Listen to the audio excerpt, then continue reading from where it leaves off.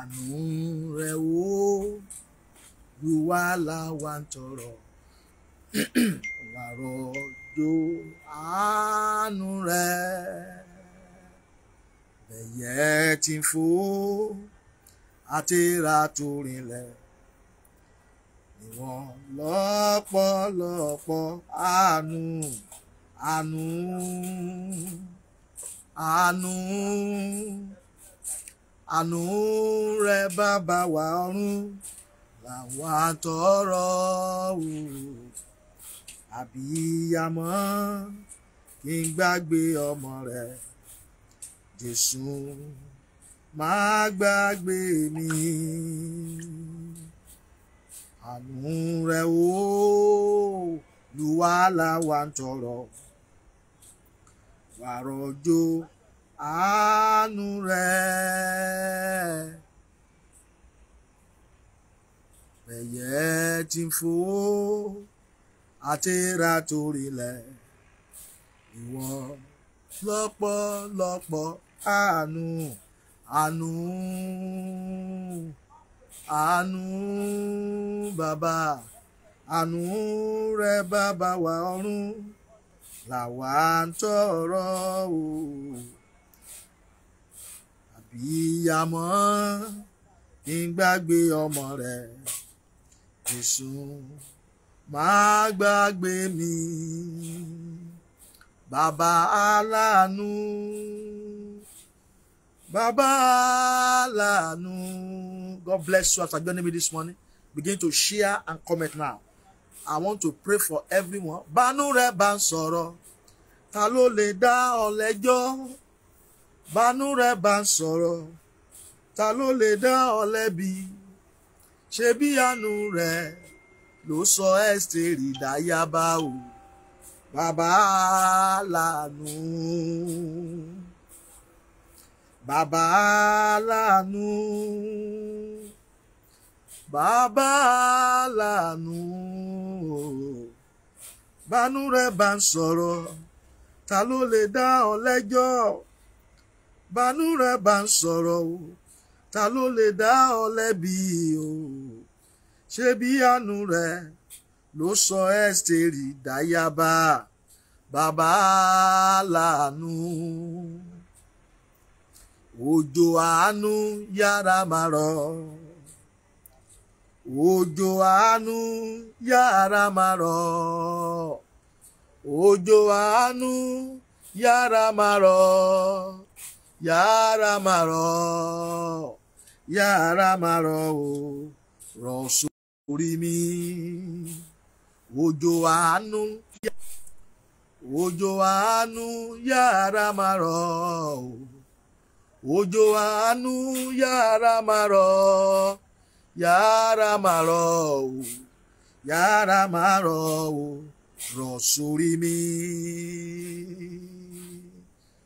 Òjò máa kọrin yẹn bí tó bá ti ń gbọ́ mi báyìí. Òjò àánú yára máa rọ̀, òjò àánú yára máa rọ̀, òjò àánú yára máa rọ̀ o, yára máa rọ̀, yára máa rọ̀ o, rọ̀ sórí mi. Àkókò àánú ti tó,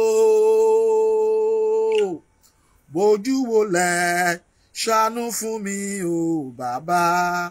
Àkókò àánú ti tó bàbá o, wá bójú wòlẹ̀ ṣàánú mi o bàbá.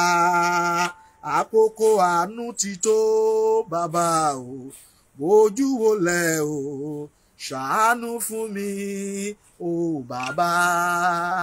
Àkókò àánú ti tó, bójú wòlẹ̀ ṣàánú fún mi o bàbá. Àkókò àánú ti tó, ayérayé bàbá o, wá bójú wòlẹ̀ ṣàánú mi o bàbá. Ìyá ìrọ̀bà kàṣàìdẹ̀ kàpọ̀rẹ̀. Àánú ló kù mí kù o, fàánú bá mi ṣe. Àánú ló kù mí kù o, fàánú bá mi ṣe o. Mo ti lọ́gbọ́n orí mi ṣùgbọ́n kò ká. àánú ló kù mí kù o fàánú bá mi ṣe. Ìwọ náà máa kọrin yẹn, ohun tó kù ọ́ kù nìyẹn, àánú ló kù ọ́ kù. Láàárọ̀ yìí a fẹ́ gbàdúrà fún àánú, a fẹ́ gbàdúrà kọ́lọ́run kó fi kànga àánú hàn wá. Àánú ló kù mí kù o fàánú bá mi ṣe. Àánú ló kù mí kù o fàánú bá mi ṣe o. Mo ti lọ́gbọ́n orí mi ṣùgbọ́n kò ká. Àánú ló kù mí kù o fàánú bá mi ṣe. Àánú ló kù wá kù o fàánú bá wa ṣe. Àánú ló kù mí kù o fàánú bá mi ṣe o. Mo ti lọ́gbọ́n orí mi ṣùgbọ́n kò ká. Àánú ló kù mí kù o fàánú bá mi ṣe. Michael Celia Boria Biskataya Kadoma. Ọlọ́run á gbé yín ga fún ọjọ́ àánú Wednesday, èyí tí ẹ tún wá rí, èyí tó gbẹ̀yìn nínú oṣù kẹta. A yìn yín fún oore ọ̀fẹ́ àti àánú tí a rí gbà. A yìn yín fún ìfẹ́ yín lórí ayé wa. A gbé yín àti pé ẹ̀yin ni abiyamọ tí ń pọmọ tí kì í jẹ́ kó jábọ́. A fi ọpẹ́ fún ọ fún ìwà láàyè lórí ìrìnàjò ayé wa.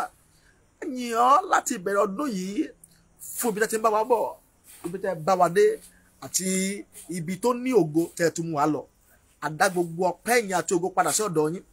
Ẹ̀yin nìkan Ọlọ́run, kò sí ẹlòmíràn. A béèrè wípé ẹ ó fi àánú gbọ́ tiwa láàárọ̀ yìí bí a ti wá sódòkè yìí ní ilẹ̀ àánú yìí láti ké pè ọ́ fún àánú. A sì mọ̀ pé Ọlọ́run àánú ni ọ́, torí pé ó fi àánú gbọ́ tiwa, ó fi àánú yanjú gbogbo ìṣòro. Àánú máa yanjú gbogbo ìṣòro wa. Adéẹpẹ́ ti ṣe bẹ́ẹ̀. Orúkọ Jésù, gba ọpẹ́ wa, gba ọpẹ́ wa, gba ọpẹ́ wa, gba ọpẹ́ wa, gba ọpẹ́ wa, gba ọpẹ́ wa, gba ọpẹ́ wa, gba ọpẹ́ wa. Ẹ̀mí mọ́ gba ẹ̀yìn wa. Gbogbo ẹ̀ṣẹ̀ àti ìkùnà tí kò ní jẹ́ ká rí ọ nínú àdúrà tààrọ̀ yìí, fún gbogbo àwọn tó ń wò wá àti gbogbo àwọn tó ń gbọ́ wá lọ́wọ́lọ́wọ́, lórúkọ Jésù, Olúwa dáríjì, Olúwa dáríjì. Ẹ̀jẹ̀ Jésù pa ẹ̀ṣẹ̀ wa rẹ́, ẹ̀jẹ̀ Jésù pa ẹ̀ṣẹ̀ wa rẹ́, ẹ̀jẹ̀ Jésù pa ẹ̀ṣẹ̀ wa rẹ́. Ikú àti àjíǹde Jésù ó wọ ẹ̀ṣẹ̀ wa nù. Ẹ̀ṣẹ̀ tó ti bí agbárí jáde, ẹ̀ṣẹ̀ tó ti ọwọ́ tí a kàn ní ìṣó jáde, ẹ̀ṣẹ̀ tó ti ìṣú ẹsẹ̀ jáde, ẹ̀ṣẹ̀ tó ti ẹ̀gbẹ́ tí a gún ní ọ̀kọ̀ jáde, ẹ̀jẹ̀ tó ti orí tí a dé ní adé ẹ̀gún jáde. A fẹ́ kẹ́ lò ó láti wọ ẹ̀ṣẹ̀ wọn láàárọ̀ yìí lórúkọ Jésù. Olúwa kó ṣe bẹ́ẹ̀. A gbogbo ẹ̀ṣẹ̀ rẹ, gbogbo ayé àti ẹ̀ tó wá, Olúwa mú kúrò lórúkọ ti Jésù. Olúwa mú kúrò, Olúwa mú kúrò, Olúwa mú kúrò, Olúwa mú kúrò, Olúwa mú kúrò, Olúwa mú kúrò, Olúwa mú kúrò, Olúwa mú kúrò. Olúwa ṣàánú fún wa. Ní àárọ̀ yìí àánú la béèrè fún. Olúwa jẹ́ ká rí àánú gbà, jẹ́ ká rí àánú gbà. Mercy Lord, mercy oh Lord, mercy oh Lord, Father show us your mercy. Mercy oh Lord, Father show us your mercy. Mercy oh Lord, mercy oh Lord, Baba, mercy oh Lord, Jehovah show us your mercy oh. Mercy, oh Lord, Jesus, show us your mercy. Mercy, oh Lord. All we need is your mercy this morning. All we need is your mercy this morning. Oh Lord, show us your mercy. Oh Lord, show us your mercy. Oh Lord, show me your mercy. Show me your mercy. Show me your mercy. Show me your mercy. Show me your mercy in the name of Jesus. Lord, jẹ́ kí n rí àánú gbà. Jẹ́ kí n rí àánú gbà. Jẹ́ kí n rí àánú gbà. Jẹ́ kí n rí àánú gbà. Mo béèrè fún àánú láàárọ̀ yìí. Olúwa fi àánú hàn. Jẹ́ n rí àánú gbà. Jẹ́ n rí àánú gbà. Jẹ́ n rí àánú gbà. In the name of Jesus. In the book of Hebrews chapter 4, verse 16. Hebrews chapter 4, verse 16. It said, therefore, let us with privilege approach the throne of grace, that is the throne of God's gracious favor, with confidence and without fear, so that we may receive mercy for our failures and find his amazing grace to help in time of need, and appropriate blessings coming just as the right moment, just as the right, that's amplified version, that we may receive mercy for all our failures, so that we should come boldly to the throne of grace, that we may receive mercy and find grace to help in the time of need. Are you in your own time of need? Are you in need of one thing or the other? This is the time to come boldly to the throne of grace so that you can receive mercy for help in the time of need. Olúwa, mo wà ní àkókò tí mo nílò rẹ. Mo wá sí ibi ìtẹ́ orí ọ̀fẹ́ láàárọ̀ yìí, jẹ́ kí n rí àánú gbà. Mo ti wá sí ibi ìtẹ́ orí ọ̀fẹ́ láàárọ̀ yìí, jẹ́ kí n rí àánú gbà. Mo ti wá sí ibi ìtẹ́ orí ọ̀fẹ́ láàárọ̀ yìí, jẹ́ kí n rí àánú gbà. Orúkọ Jésù, wọ́n náà máa kẹ́ ibi tó wà, ní gbogbo ibi tó ti ń gbọ́ mi. Láàárọ̀ yìí máa kígbe, mo ti wá sí ibi ìtẹ́ orí ọ̀fẹ́ láàárọ̀ yìí, jẹ́ kí n rí àánú gbà. Olúwa, mo ti wá sí ibi ìtẹ́ orí ọ̀fẹ́ láàárọ̀ yìí, jẹ́ kí n rí àánú gbà. Ó ní ẹ wá sí ibi ìtẹ́ orí ọ̀fẹ́ pẹ̀lú ìgboyà kí a bá lè máa rí àánú láti ràn ni lọ́wọ́ ní àkókò tó yẹ, ní àkókò tí a nílò rẹ̀, àkókò tí a nílò àánú rẹ̀, àkókò tí gbogbo nǹkan dojúrú yìí, àkókò yìí gan la nílò Olúwa, la nílò àánú. Olúwa, mo ti wá sí ibi ìtẹ́ aláàárọ̀ yìí, jẹ́ kí èmi náà rí àánú gbà, jẹ́ kí iṣẹ́ mi ó rí àánú gbà, jẹ́ kí ilé mi ó rí àánú gbà, jẹ́ kí ayé mi ó rí àánú gbà. Olúwa fi àánú hàn, Olúwa fi àánú hàn, Olúwa fi àánú hàn. Rọ òjò àánú lé mi lórí, rọ òjò àánú lé mi lórí láàárọ̀ yìí, jẹ́ kí n rí àánú gbà, jẹ́ kí n rí àánú gbà, jẹ́ kí n rí àánú gbà, jẹ́ kí n rí àánú gbà. Àánú Olúwa mo béèrè fún, mi ò béèrè fún okun láàárọ̀ yìí. Olúwa, jẹ́ kí n rí àánú gbà in the name of Jesus. Jẹ́ kí n rí àánú gbà, jẹ́ kí n rí àánú gbà. Raibaka Pasitori Brasaidia. Àánú tó borí ìdájọ́ òkùnkùn gbogbo. Olúwa, jẹ́ n rí àánú gbà.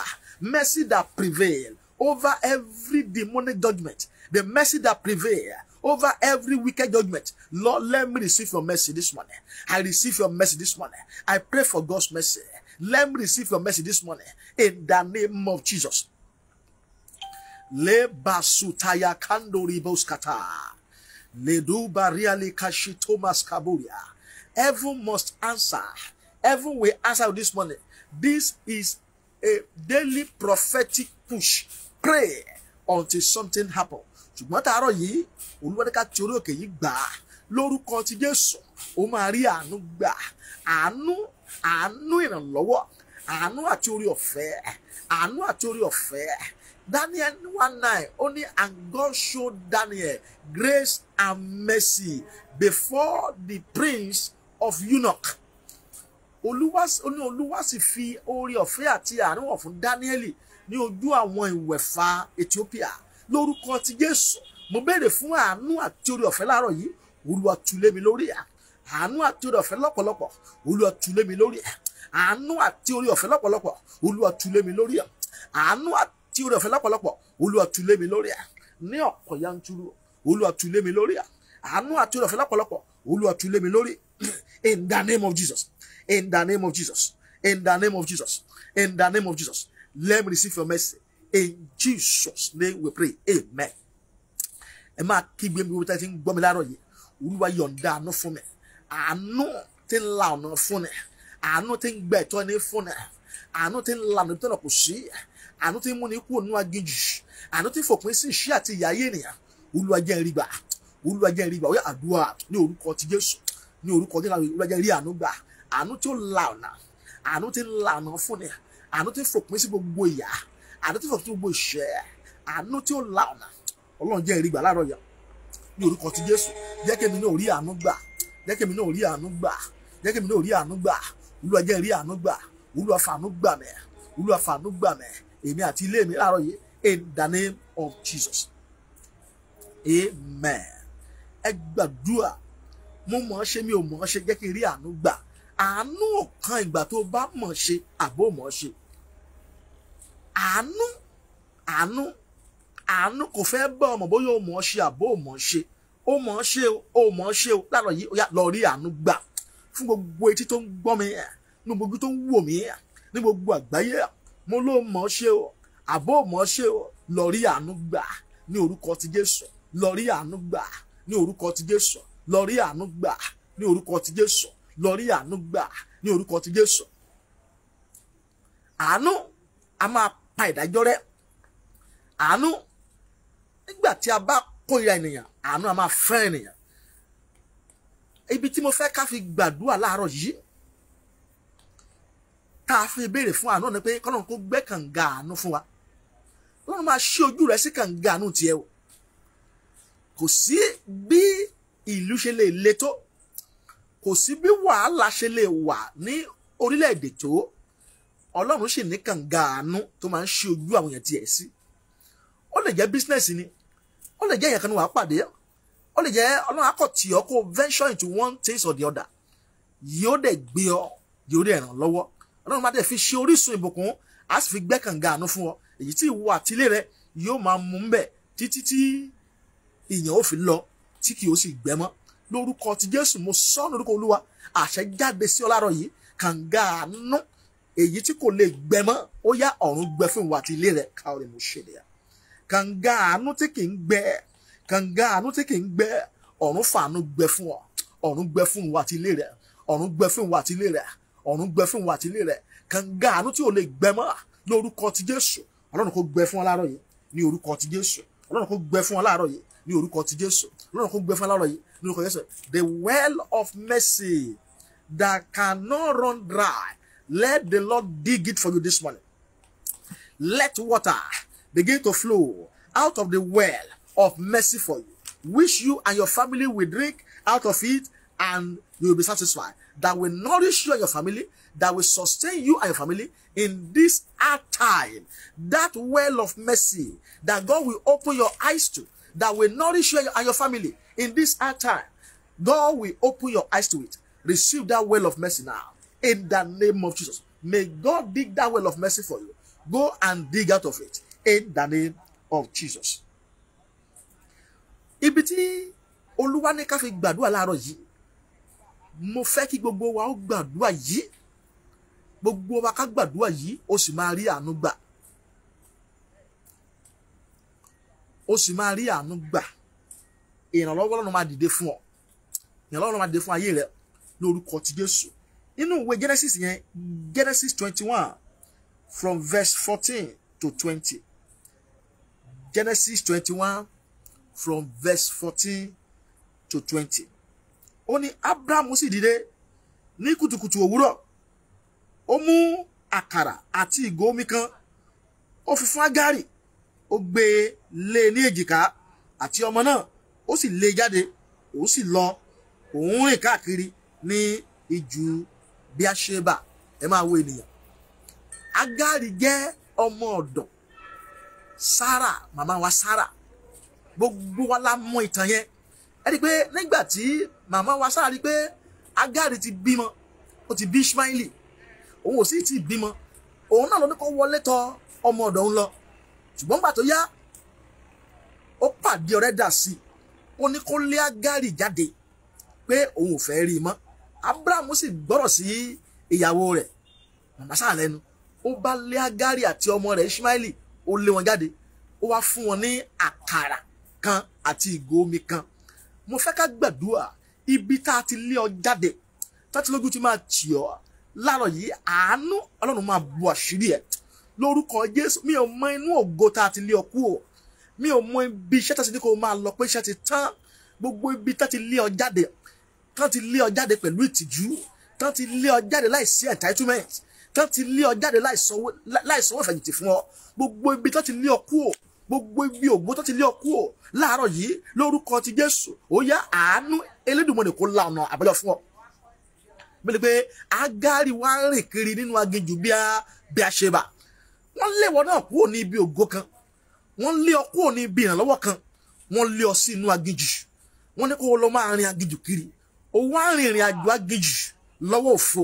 Lórúkọ Jésù, ogun tó mú kó máa rin ìrìn àjò aginjù lọ́wọ́ òfo, lórúkọ Jésù lónìí yá ogun yẹn ṣẹ́ fún ọ.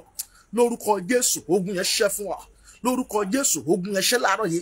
Wọ́n lé Hágárì jáde pẹ̀lú àkàrà kan àti ìgò omi kan, òun àti ọmọ rẹ̀, òun àti ọmọ rẹ̀, òun á rìn kiri ní aginjù Bíáṣébà. Ìbéèrè wípé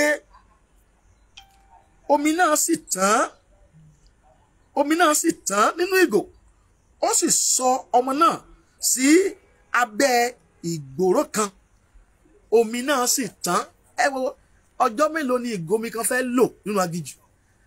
Ẹni tí kò mọ ibi tó ń lọ, kò mọ ohun tí ọmọ yóò jẹ, ṣùgbọ́n àkàrà kan tán ìgò omi kan náà sì tán bẹ́ẹ̀ pé omi náà sì tán nínú aginjù bí a ṣe bá ó wá ju ọmọ yẹn ó ju sí abẹ́ ìgboro kan ó wá ń wò lókèèrè kí ló tán lọ́wọ́ rẹ bóyá owó ti tán iṣẹ́ ti tán ìfẹ́ ti tán ní ìgbéyàwó yẹn kí ló tán lọ́wọ́ rẹ láàárọ̀ yìí ó yá ọ̀run máa sọ di ọ̀pọ̀ fún ọ káórí mo ṣe rẹ̀ gbogbo ohun tó tán bóyá owó ti tán ní àpò rẹ ẹgẹ́ bí bàbá kò sówó lọ́wọ́ rẹ mọ́ bóyá lẹ́nu iṣẹ́ yín wọ́n ní kẹ́ ẹ máa lọlé pé iṣẹ́ ti tán bóyá gbogbo ẹ̀ tiẹ̀ ti tán ṣọ́ọ̀bù rẹ ọjà ò sí ń bẹ̀ mọ́ ọjà ti tán ṣọ́ọ̀bù rẹ kí ló tán lọ́wọ́ rẹ tó mú ẹkún wá kí ló tán lọ́wọ́ rẹ tó mú ìbànújẹ́ wá kí ló tán lọ́wọ́ rẹ tó mú kí ènìyàn máa gàn ọ́ kí ló tán lọ́wọ́ rẹ tó mú ìbànújẹ́ tí ò jẹ́ kó ronú sùn wọ́n kí ló tán lọ́wọ́ rẹ tó mú kí bp rẹ máa ga kí ló tán lọ́wọ́ rẹ tí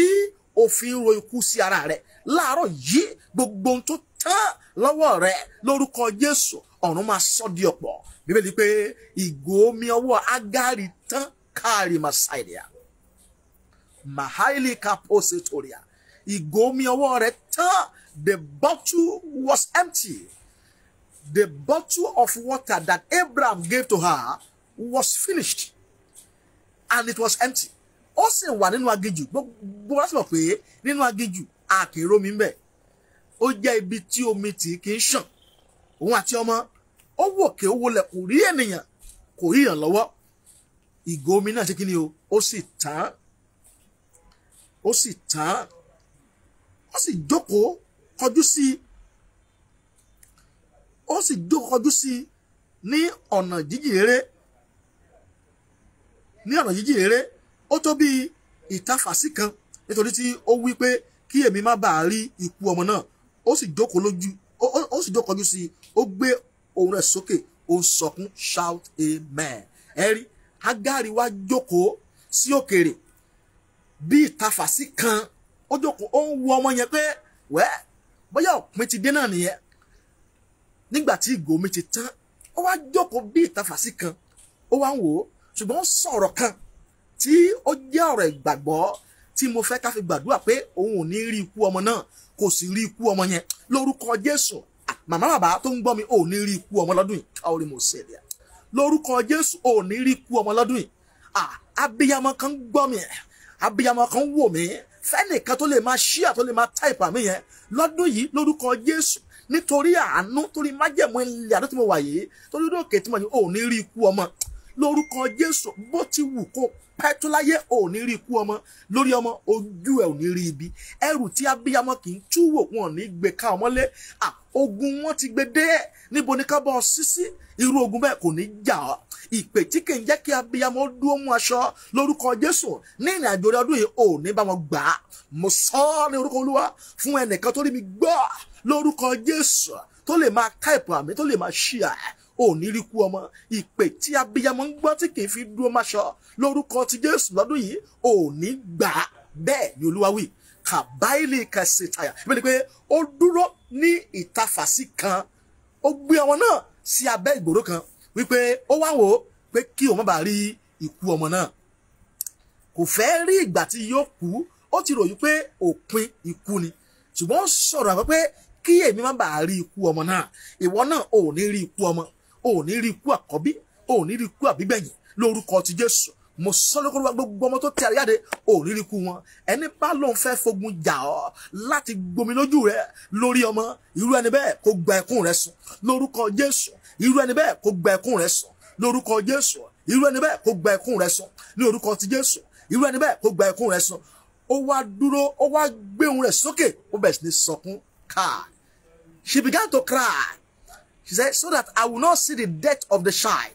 She threw the child under a tree and she was crying because the bottle of water that Abraham gave to her has finished. Has finished. And this made her to be crying. This made tó bá tiẹ̀ lè gbé òun lè wà láì mumi fọ́jọ́ mélòó kan ṣé ọmọ kékeré náà ṣé ó lè má mumi ni. Ó wá sọkún kàbálìmà kí ló ń pa ọ́ lẹ́kún gan? Kí ló ń tó tán lọ́wọ́ rẹ tó fi sọkún? Kí ló ń tán gbà lọ́wọ́ rẹ tó fi kígbe? Inú ògo wo láti lé ọ jáde tó ń gbomijé lójú ẹ? Gbogbo ohun tó tán lọ́wọ́ rẹ tó fi ń ké láàárọ̀ yìí ọ̀run sọ́dọ̀pọ̀ fún ọ. inú ògo tá a ti lé ọ kúrò tó mú omijé wá sí ojú rẹ tó sì mú kó o máa ké láàárọ̀ yìí ọ̀run dá ọ padà síbẹ̀. Orísun tó ti gbẹ, orísun tó tàn yẹn, bóyá ọ̀nà tí owó ń gbà wọlé fún wọn ti tán, wọ́n tiẹ̀ ti lé ọ kúrò níbi tí owó ti ń gbà wọlé sí ọ lọ́wọ́. Ṣọ́ọ̀bù yẹn wọ́n ti tì í, aláàánú yẹn ti fi ọ sílẹ̀, ojú rere yẹn o ti pàdánù ẹ̀, àǹfààní yẹn ti sọnù mọ́ ọ lọ́wọ́. Èyí wá mú omijé wá sí ojú rẹ, òun kò máa ké lórúkọ Jésù. Mo sọ lórúkọ Olúwa, àrẹ̀mọ lẹ́kún fúnra ẹ̀ látòdì ọ̀run wá, ó máa rẹ̀ ọ́ lẹ́kún láàárọ̀ yìí. Ọba tó rẹ̀ Hágárì lẹ́kún, ọlọ́run tó rẹ̀ Hágárì lẹ́kún àti ọmọ rẹ̀ lórúkọ Jésù, yá kó rẹ̀ ọ́ lẹ́kún, kó rẹ̀ ọ́ lẹ́kún, kó rẹ̀ mí lẹ́kún, kó rẹ̀ ọ́ lẹ́kún. Ẹkún tí ìbí rẹ̀ ń sun lónìí, ó yá arẹ̀ ọ́ lẹ́kún. Ebarume kataya maskaba. Leboske Thomas Ketoria. Yindro psycho parabashata. Draika pasotembre yakata. Legu shaka paluhendo.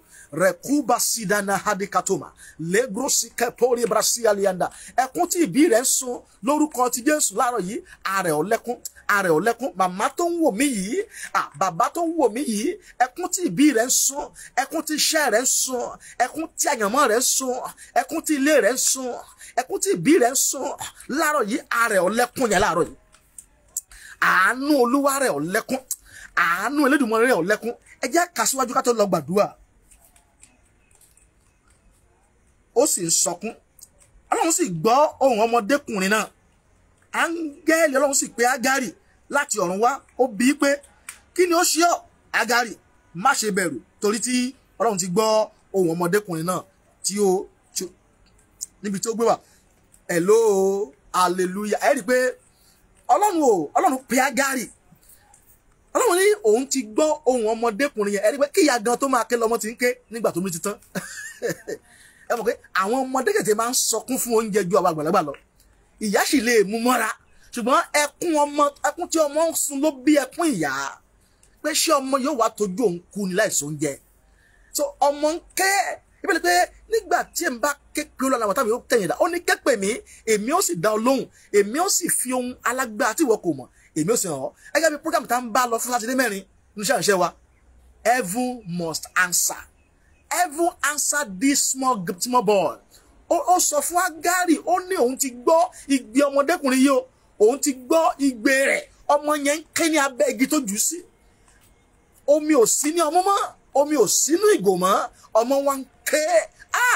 Ṣùgbọ́n Ọlọ́run pè láti ọ̀run wá, kò ti sí ènìyàn lánàá láti ràn lọ́wọ́, ó wà nù aginjù. Ṣùgbọ́n Ọlọ́run tó dá, Ọlọ́run tó ní láì fi tèèyàn ṣe, Ọlọ́run dá sí, ó dá sí ọ̀rọ̀ rẹ̀, ó sì dá lóhùn. Mo sọ lórúkọ Olúwa fún gbogbo etí tó ń gbọ́ mi tó ń wò mí láàárọ̀ yìí, ọ̀run máa dá sí ọ̀rọ̀ rẹ̀ níbi tí kò ti sí ìrànlọ́wọ́, níbi tí kò ti sí ẹnikẹ́ni, lórúkọ Jésù. Àánú Elédùmarè máa jáde sí ọ, àánú máa jáde sí ọ. Ogun tó ṣòro fún wọn yẹn, àánú máa yanjú ẹ̀, àánú máa yanjú ẹ̀, àánú máa yanjú ẹ̀, àánú máa yanjú ẹ̀ lórúkọ Jésù. Ó pe Hágárì, ó ní mo ti gbọ́ igbe ọmọdékùnrin yẹn o, mo ti gbọ́ ohùn rẹ̀. Ọmọ yẹn ń ké, ó ń ké, kò rí ìyá ẹ̀, kò sì rí omi, kò rí oúnjẹ, ó wá ń ké. Ṣùgbọ́n ẹni tó ṣẹ̀dá ẹ̀, ó ní bẹ́ẹ̀ sọ́nù ẹ̀ sáyà, ó ní àwọn òbí àtilẹ̀ lè gbàgbé, ó ní even the mother may forget, but I, God, will not forget you. Ó ní bàbá ìyá lè gbàgbé rẹ̀, ó ní ṣùgbọ́n èmi ẹni tó ní ọ́, mi ò ní gbàgbé rẹ̀. Dáfídì wípé nígbà tí bàbá àti ìyá mi bá kọ̀ mí sílẹ̀, nígbà náà ni Olúwa yóò tẹ́wọ́ gbà mí. Ẹ máa wo, bàbá Ábúráhámù tó bí ọmọ yìí, ìyá Hágárì tó bí ọmọ yìí, wọ́n kọ̀ sílẹ̀, wọ́n jù ú sí abẹ́ igi kan, ọmọ wa ń ké. Ṣùgbọ́n Ọlọ́run tó ní, tó ṣẹ̀dá ẹ̀ kò gbàgbé ẹ̀. Ìwọ náà máa wò mí láàárọ̀ yìí, Ọlọ́run gbàgbé rẹ o. Igbe láàárọ̀ yìí, ó máa dé ọ̀dọ̀ lẹ́la rẹ̀. Ọ̀run máa gbọ́ igbe rẹ̀. Heaven will hear your voice. Heaven will hear the voice of your cry. Heaven will hear the voice of your cry. From this prayer mountain, I pray for you. Heaven will hear the voice of your cry. God will not forsake your voice. As you are crying this morning, as you are praying this morning, heaven will hear your cry. God will not forsake your voice. In the name of Jesus. Ó ní èmi ti gbọ́ ohùn rẹ̀. Ẹ máa gbọ́, kí ni Bíbélì wí? Bíbélì pé ó ní dìde gbé ọmọdékùnrin náà kí o sì dì í mú nítorí tí èmi ó sọ di orílẹ̀-èdè ńlá. Ẹ máa gbọ́, Ọlọ́run tún bá dá májẹ̀mú ìsọdi ńlá. Ẹni tí ìgò omi ti tán lọ́wọ́ ẹ̀, ẹni tí oúnjẹ ti tán fún, ẹni tí ó ti rò pé òpin ti dé, àbáyé kẹtó máa ṣàìdíà, ìkòríta wo ni ayé rẹ̀ dé tó rò pé òpin ti dé, má rọra rẹ pé o ní ìrètí o sì máa di ńlá, ìyanu sì máa ṣẹlẹ̀, ọ̀run sì máa gbọ́ tiẹ̀, ó sì máa dìde, a sì máa fi ọ́ polongo ògo Olódùmarè, ìwọ náà sì máa rí ògo lò, ìwọ náà sì máa rí ògo lò lórúkọ ti Jésù. O máa rí ìgbà rẹ lò, o máa rí ògo lò, a sì máa kí ọ kú oríire lórúkọ ti Jésù. O sì máa gba ìtọ́ rẹ. Ẹni tí ìgò omi ti tán fún, tí ìrètí pé Olúwa ní bí ọmọdékùnrin náà mo máa sọ di ńlá, yóò jẹ́ orílẹ̀-èdè ńlá. Májẹ̀mú tọ́nà mo ń bá ọ dá yìí pé ìwọ náà máa di ńlá, pé ìwọ náà máa rí ògo rẹ lò lórúkọ Jésù. Ní kankan ọ̀run máa mú wá sí ìmúṣẹ. Bí ọmọdékùnrin náà, torí pé èmi yóò sọ di ńlá. Ọlọ́run sì ṣí ní ojú, ibi tí a ń lọ gan rèé. Ọlọ́run sì ṣí ní ojú, ó sì rí kànga omi kan, ó lọ, ó sì pọn mi kún ìgò náà, ó sì fún ọmọdékùnrin náà. Shout hallelujah. Ọlọ́run wá ṣí Hágáì ní ojú. This is where we are going. Ọ̀run wá ṣí ní ojú, ó wá rí kànga omi kan, ó sì pọ́n sínú ìgò, ó lọ fún ọmọdékùnrin náà, òun náà mú bẹ̀. Níbi tí kò ti rí omi tẹ́lẹ̀, omi jáde. Àánú tí ó gbé ìyanu àìròtẹ́lẹ̀ bá ọ, àánú tí ó mú kí oore àìròtẹ́lẹ̀ ó tẹ̀ ọ́ lọ́wọ́, kí oòrùn oṣù tó wọ̀ ó yá ọ̀run yọ̀ǹda ìfún ọ láàárọ̀ yìí. Ọlọ́run máa ṣí ọ ní ojú síbi tí ire wà, síbi tí ìrànlọ́wọ́ wà, síbi tí aláàánú wà, síbi tí olóore wà. Ọ̀run máa ṣí ọ ní ojú síbẹ̀ lórúkọ ti Jésù. Síbi tí àǹfààní wà, some people opportunities is around them but they are blind to it. Their eyes is blind to opportunities that is around them. Their eyes is blind to opportunities that is around them.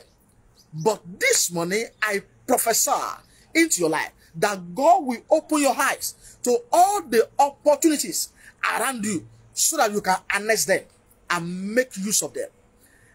Nobody knew. Haggai never knew that there was a well of water beside her. But it took God in heaven to open our eyes to it. What you need to see in this hard time that will make you to escape this famine. May God open your eyes to it in the name of Jesus. Let God open your eyes to what you need to see. What you need to see. That business, you need to do it. That will open your eyes. Let God open your eyes to it. Let God open your eyes to it. Let God open your eyes to them. Ori kànga omi kan kabalaba shataya. Ori kànga omi kan masi kaporia. Ori kànga omi kan. Ori kànga omi kan. Kànga àánú ni. Kì í ṣe ipá Hágáì ló ṣí, àánú ló ṣí. Àánú ló gbé kànga fún. Kànga àánú. Mo wà ní òrùlé lóra sọ pé ká lọ gbàdúrà pé kò ń fi àánú gbé kànga fún wa ní irú àkókò bí èyí tí Nàìjíríà àti gbogbo ilẹ̀-èdè àgbáyé là kọjá. Wàá máa kígbe bí tó wà, Olúwa gbé kànga àánú fẹ́mi náà. Ẹ fàánú gbé kànga ìbùkún fún mi. Kànga tí màá mu, tí ilé mi náà yóò mu ní àkókò èèyàn yìí, tí ó máa sustain wa, tí kò ní mú ká mọ ohun tí orílẹ̀-èdè ńlá kọjá. Láti ìgbà tí Hágáì ti rí kànga yìí náà ni ọkàn rẹ̀ ti balẹ̀. Ó pọn omi ń bẹ̀, ó sì fún ọmọ rẹ̀ mu. Ẹkún rẹ̀ sì tán. Kànga àánú tó máa fòpin sí ẹkún rẹ̀. Kànga àánú tó máa fòpin sí ìyà rẹ̀. Lórúkọ Jésù, ọ̀run fàánú gbẹ fún ọ láàárọ̀ yìí. Ọ̀run fàánú ṣí ojú ẹ̀ síbẹ̀. Kànga àánú lómi ó lè jẹ́ pé ọ̀nà àkọ́ni lọ ṣe business báyìí. Ẹlòmí wàá kọ̀ pàdé ẹnìkan tí yóò jẹ́ orísun ìbùkún fún ọ. Ẹlòmí wàá kọ̀ gbé ìgbésẹ̀ kan tó máa jẹ́ pé tó máa jẹ́ àlùyọ fún ọ. Mo sọ ní orúkọ Olúwa ẹni tó ní ayé àti ọ̀run. Ọlọ́run Abraham, Ọlọ́run ẹ̀sìn kan Jacob láàárọ̀ yìí. Lórúkọ Jésù, kànga àánú ọ̀run gbẹ fún ọ. Kànga àánú tí ò lè gbẹ mọ́. Lórúkọ Jésù, láàárọ̀ yìí ọ̀run gbẹ fún ọ. Ọ̀run gbẹ fún ọ. Ọ̀run gbẹ fún ọ. In the name of Jesus. In the name of Jesus. In the name of Jesus. In the name of Jesus. Kaori Bashadia. Mo fẹ́ ká wo àwọn ọ̀rọ̀ agbára. Really pé, and then God opened her eyes, and she saw a well of water, and she went and filled the empty skin with water and gave the boy a drink. God opened her eyes. I'm going to pray, oh Lord, open my eyes to see opportunities this time. By mercy, Lord, open my eyes to see opportunities. Where what others doesn't see, what others could not see. Open my eyes to see it. Open my eyes to see wondrous things out of your word. Open my eyes to see wondrous things out of your word. In the name of Jesus. Pray, pray, pray. My Father, Lord, open my eyes this morning to see wondrous things out of your word, to see opportunities, Lord. Let my eyes be open. Let my eyes be open. In the name of Jesus. Let my eyes be open. In the name of Jesus. Let my eyes be open. In the name of Jesus. Ẹ pariwo, Olúwa gbẹ́ kànga àánú fún mi tí kò lè gbẹ. Ẹ fàánú gbẹ́ kànga ìbùkún kan fún mi náà tí ò ní gbẹ. Ẹ ṣí orísun tuntun fún mi. Ẹ fàánú gbẹ orísun kan ṣí fún Hágáì. Ẹ gbọ́, ẹ fàánú gbẹ fún mi ní àkókò tí gbogbo àgbáyé ńlá kọjá yìí tí màá ti máa pọ́n tí ara ó fi máa tu èmi àti ilé mi àti gbogbo tí mo ní. Ẹ fàánú ṣí orísun kan fún mi. Orísun ìbùkún tuntun kan. Olúwa fàánú ṣí láàárọ̀ yìí tí mi ò fi ní mọ̀ dá, tí mi ò fi ní mọ̀ èèyàn, tí mi ò fi ní mọ̀ àìní. Láàárọ̀ yìí Olúwa fàánú ṣí. Ó yá àdúrà ní orúkọ ti Jésù. Ní orúkọ ti Jésù. Olúwa fàánú ṣí kànga, fàánú gbẹ́ kànga ìbùkún tuntun fún mi. Ẹ fàánú ṣí orísun ìbùkún tuntun kan fún mi láàárọ̀ yìí. Ní orúkọ ti Jésù. Olúwa fàánú ṣí. Olúwa fàánú ṣí. In the name of Jesus. In Jesus' name we pray. Amen. Olúwa fàánú ṣí mi ní ojú síbi tí kànga àánú wà. Láàárọ̀ yìí Olúwa ṣí mi ní ojú síbi tí kànga àánú tèmi wà. Olúwa ní kànga àánú. Hágáì ò mọ̀ pé Ọlọ́run ní ètò fún òun. Ọlọ́run ní ètò fún ọ. Ọlọ́run ní ètò fún ọ. Ètò Ọlọ́run sì ju ètò ènìyàn lọ. Ètò ènìyàn fún Hágáì ní àkàrà kan àti ìgò omi kan. Ṣùgbọ́n ètò Ọlọ́run fún àti ọmọ rẹ̀ ní kànga. Ètò Ọlọ́run a máa ju ètò ènìyàn lọ. Àwọn politician wa wọ́n lè má ní ètò fún wa, ṣùgbọ́n Ọlọ́run ní ètò fún wa. Ó ní ètò fún wa. Ìwọ ni kó béèrè pé kó fi àánú ṣí ojú rẹ láti rí ètò tó ṣe fún ọ. Olúwa, mo gbàdúrà, ẹ ṣí mi ní ojú, ẹ ṣí mi ní ojú, ẹ ṣí mi ní ojú síbi tí kànga àánú tèmi wà. Olúwa ṣí mi ní ojú síbi tí kànga àánú tèmi wà láàárọ̀ yìí. Olúwa ṣí mi ní ojú síbi tí kànga àánú mi wà ní orúkọ ti Jésù. Olúwa ṣí mi ní ojú síbi tí kànga àánú tèmi wà. In the name of Jesus. In Jesus' name we pray. Amen. Gbàdúrà, Olúwa fàánú fún mi lóhun tí ènìyàn kò lè fún mi. Fọ́kọ̀ gbàdúrà yìí, Olúwa láàárọ̀ yìí ẹ fàánú yọ̀ǹda fún mi ohun tí ènìyàn ò lè fún mi. Ẹ fàánú gbélé mi lọ́wọ́. Ẹ rí pé ohun tí ènìyàn fún Hágáì ìgò omi kan ni wọ́n fún. Ṣùgbọ́n nígbà tí Ọlọ́run máa ṣoore tiẹ̀ fún, ó fún ní kànga. Ìgò omi mélòó la lè rí nínú kànga? Sinmi lẹ́yìn ènìyàn. Ó ní ègbé ni fún ẹni tó fi ènìyàn ṣe ìgbẹ́kẹ̀lé rẹ̀, tó fẹ́ lára ṣe ìgbẹ́kẹ̀lé rẹ̀. Ẹni tí èmi rẹ̀ ń bẹ ní ìwé mú rẹ̀. Gbọ́, sinmi lẹ́yìn ènìyàn. Ọlọ́run nìkan ló lè ràn lọ́wọ́. Ó lè lo ènìyàn, ṣùgbọ́n ìrànlọ́wọ́ rẹ̀ ń bẹ ní ọwọ́ rẹ̀. Ẹ pariwo láàárọ̀ yìí, Olúwa fàánú fún mi lóhun tí ènìyàn ò lè fún mi. Fàánú sọ mí dà ohun tí ènìyàn ò lè sọ mí dà. Láàárọ̀ yìí, ohun tí ènìyàn ò lè fún mi, Olúwa fàánú yọ̀ǹda. Fàánú kó lé mi lọ́wọ́. Ó yá àdúrà ní orúkọ ti Jésù. Ní orúkọ ti Jésù. Olúwa fàánú fún mi lóhun tí ènìyàn ò lè fún mi. Fàánú yọ̀ǹda ohun tí ènìyàn ò lè fún mi. Olúwa fàánú kó lé mi lọ́wọ́. Fàánú kó lé mi lọ́wọ́. Fàánú kó lé mi lọ́wọ́. Fàánú kó lé mi lọ́wọ́. Fàánú kó lé mi lọ́wọ́. Láàárọ̀ yìí ẹ fàánú fún mi lóhun tí ènìyàn ò lè fún mi. Ní orúkọ ti Jésù. Ohun tí ènìyàn ò lè ṣe fún mi, Olúwa fàánú ṣe. Rimoko padia antaigino uria musatafidi akoma. Ilerua mokua shida aborua mazaida. Ete kwa lejua nesufi eburua beada na hajia. Ohun tí ènìyàn ò lè kó lé mi lọ́wọ́, ẹ fàánú yọ̀ǹda. Fàánú yọ̀ǹda. Fàánú yọ̀ǹda. Fàánú yọ̀ǹda. Fàánú yọ̀ǹda. Fàánú yọ̀ǹda. Fàánú yọ̀ǹda. Fàánú yọ̀ǹda. Fàánú yọ̀ǹda. Ẹ fàánú fún mi lóhun tí ènìyàn ò lè fún mi. Ní orúkọ ti Jésù. In Jesus' name we pray. Amen. In Jesus' name we pray. Amen.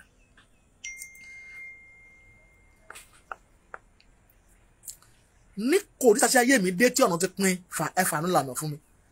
Hágáì dé kòríta kan nínú àjò ayé rẹ̀, ọ̀nà pín. Ó wà ní aginjù kò mọ ọ̀nà àbáyọ. Ó ní ìṣòro ṣùgbọ́n kò mọ ọ̀nà àbáyọ, ṣùgbọ́n ọ̀run fàánú la ọ̀nà àbáyọ. Ó ní kò sí ìṣòro kan tó dojú kọ yín bí kì í ṣe èyí tó mọ níwọ̀n fún ènìyàn. Ó ní olóòótọ́ sí ní Ọlọ́run tí kò ní jẹ́ kí a dán yín wò kọjá bí èyí ṣe lè gbà á, ṣùgbọ́n tí yóò la ọ̀nà àbáyọ kó ní ìṣòro náà. Ọlọ́run ló la ọ̀nà àbáyọ fún Hágáì, ọ̀nà àbáyọ là fún àti ọmọ rẹ̀. Gbogbo ènìyàn máa kẹ́ níbi tó ti ń wò mí. Olúwa fi àánú la ọ̀nà àbáyọ fún mi. Ìkòríta tí ayé mi dé, ìkòríta kò yé mi mọ́ tí mo wà, la ọ̀nà àbáyọ, ẹ fi ọ̀nà hàn. Àánú afinimọ̀nà, àánú afinimọ̀nà. Láàárọ̀ yìí Olúwa jẹ́ n rí ìgbà, ó yá àdúrà ní orúkọ ti Jésù, ní orúkọ ti Jésù. Ní ìkòríta tí ayé mi dé tí mi ò mọ ọ̀nà àbáyọ, tí mi ò mọ ohun tó kàn, fàánú la ọ̀nà àbáyọ. Àánú afinimọ̀nà, Olúwa jẹ́ n rí ìgbà. Fàánú fọ̀nà hàn, fàánú fọ̀nà hàn, fàánú fọ̀nà hàn, fàánú fọ̀nà hàn. Àánú Olódùmarè, ó yá fọ̀nà hàn, la ọ̀nà àbáyọ, fi ọ̀nà hàn. In the name of Jesus. In the name of Jesus. Consider that what are the lessons I want to learn from this story of Haggai? That is, God is about to do a divine rearrangement in your life. God is about to do a divine rearrangement. Abraham has arranged it the way he wanted, but God did a divine rearrangement. Those things that are supposed to reduce you will increase you in the name of Jesus. I pray for somebody under my voice this morning. God is about to do a divine rearrangement in your life. That those things that are supposed to reduce you will increase you. What happened to Haggai supposed to reduce her and her baby, but he later increased her. A bottle of water was a decrease, but God gave her a well of water, and that was an increase. So God will do a divine rearrangement in your life that what's supposed to reduce you shall increase you in the name of Jesus. In the name of Jesus. Number 2, things that should subtract from you will start adding to you. I pray for somebody under my voice this morning that those things that should subtract from you will start adding to you, will be an addition. A well of water was an addition for Haggai. What happened to her was supposed to have subtracted from her life, but God caused it to be an addition to her. That is, things that are supposed to be a subtraction in your life shall begin to be an addition for you in the name of Jesus. Things that are supposed to reduce you shall turn to your increase in the name of Jesus. Things that are supposed to subtract from you, from your life, from your family. The baby is supposed to die because there was no water. Even she has concluded in her head, in her mind, that this baby is about to die. She threw her under a tree. So things that are supposed to be a subtraction, but later become an addition in her life. And so shall it be for you in the name of Jesus. Number 3, things that should subtract from you. Number 3, those challenges of life that people thought you would impoverish you will turn around and enrich you. Shout amen. Those challenges in your life that people thought that is going to impoverish your life. Ohun tán òpó máa sọ di aláìní. Ìṣòro tán òpó máa pa ọ́. Gbèsè yẹn tán òpé ó máa gbé ṣọ́ọ̀bù ẹ̀mí, ó máa gbé iṣẹ́ ẹ̀mí, ọ̀run máa lò láti gbé ọ dìde. Wọ́n tì ọ́ sínú kànga gbèsè, wọ́n tì ọ́ sínú kòkòtò gbèsè pé kí iṣẹ́ yẹn bá lè wọlẹ̀. Ṣùgbọ́n láàárọ̀ yìí ọ̀run máa yí padà. Things that are supposed to impoverish you shall enrich you in the name of Jesus. What the enemy thought is going to impoverish you will enrich you in the name of the trouble that should have been the end of the road for you will turn around and become major turning point for your greatness. The challenges of life, the problem that's supposed to be an end of the road for Haggai, it has become an end of the road for her. She was in the wilderness and the bottle of water has finished. That was the end of the road. But God made it to be a turning point for her greatness. And God even said, I'm going to make this baby great. And that's what we see today. Ishmael. The other religion, they are great. Oh, they are worthy. Go to Dubai, you will see them. They are worthy. That was the promise and the blessing of God upon them. And it's still on effect today. So things that's supposed to destroy you, that's supposed to cause you to be an end of the road for you, God will turn it around to be a turning point for your greatness. In the name of Jesus. In the name of Jesus. Mo gbàdúrà fún ẹnìkan tó rí mi gbọ́ ní gbogbo àgbáyé tó ti ń wò mí lórúkọ Jésù. O ní fọlá pìtàn. Mo sọ ní orúkọ Olúwa bí mo ti ń parí àdúrà yìí lórí òkè yìí, o ní fi ọlá pìtàn. Lórúkọ Jésù, o ní fi ọlá pìtàn. Mo sọ pẹ̀lú ẹnu àṣẹ yìí, mo sọ ní orúkọ Olúwa, o ní fi ọlá pìtàn. O ní fi kú lókìkí. Mo sọ ní orúkọ Olúwa, àṣẹ jáde sí ọ láàárọ̀ yìí, o ní fi kú lókìkí ní orúkọ ti Jésù. Mo sọ, o ní fàìsàn lògbà látòní lọ lórúkọ Jésù. Mo sọ pẹ̀lú àṣẹ Olódùmarè, o ní fi àìsàn lògbà. Mo sọ lórúkọ Olúwa, lórúkọ Jésù, o ní sunkún ọjọ́ alẹ́. Mekabo sentori brasi alagaba kaporia. Mo sọ ọ̀rọ̀ àṣẹ mẹ́rin jáde sí ọ lórúkọ Jésù, o ní fọlá pìtàn. O ní fọlá pìtàn, o ní fi kú lókìkí, o ní fi kú lókìkí, o ní fàìsàn lògbà, o sì ní sọkún ojú alẹ́. In the name of Jesus. God bless you. Please, our 4 Saturday that we are doing, this is the last Saturday, and we are giving food to the needy. Join us to reach out to the needy this Saturday. We need a bag of rice, a bag of gari, indomie. We need you to support us this Saturday. Hear this, beloved. When you consciously help those who are in need, e.g., the widows, orphan, the aged, and the poor, God will never allow you to be in need. When you consciously help those who are in need, that is the orphan, the widows, the fatherless, the needy, the Lord will not allow you to be in need. He will take care of your need. He will take care of your own need. And the Lord is taking care of your need.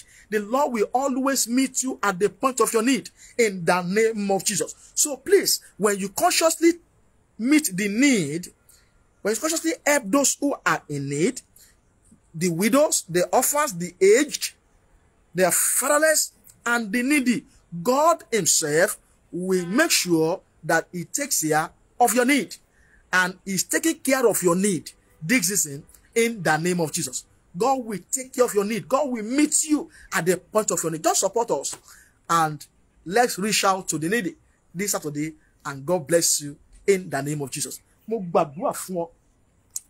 Ọlọ́run tó jáde sí Hágáì, ó fàánú ṣí ní ojú láti rí kànga àánú. Kànga àánú ni o. Ní òru ìnura bá mi sọ mo pè ní kànga àánú. Torí ènìyàn kan ló gbẹ́ ọ̀run fún ẹ̀ ló gbẹ́ fún.